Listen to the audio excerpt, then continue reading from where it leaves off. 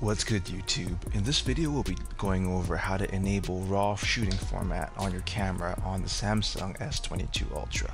If you like this kind of content, leave a message down below. Don't forget to subscribe, and thanks for watching. So, the benefits of shooting RAW have not always been accessible to smartphone camera shooting, and it's only until recently where RAW mode was a given for smartphones, particularly flagship smartphones like the Samsung S22 Ultra. When shooting in RAW, it offers you several advantages, including much higher image fidelity and being able to manipulate and capture the image directly from the sensor. In post-production, if you shoot in RAW, you have a much more wide spectrum of choices in terms of being able to adjust your color balance, your color grading, and other things like sharpness and white balance. So in general, shooting in RAW is a huge advantage, and it was an advantage that wasn't always available when shooting on your smartphone. The downsides of shooting in RAW, of course, is that the direct image directly from the image capture may not be exactly what you're looking for, and it bypasses a lot of the processing that's available to you on shooting on smartphones.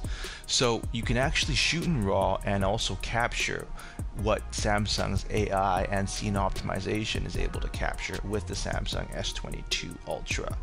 Another downside, of course, is that having the extra RAW file saved on each capture does eat up a lot more storage space on your S22 Ultra.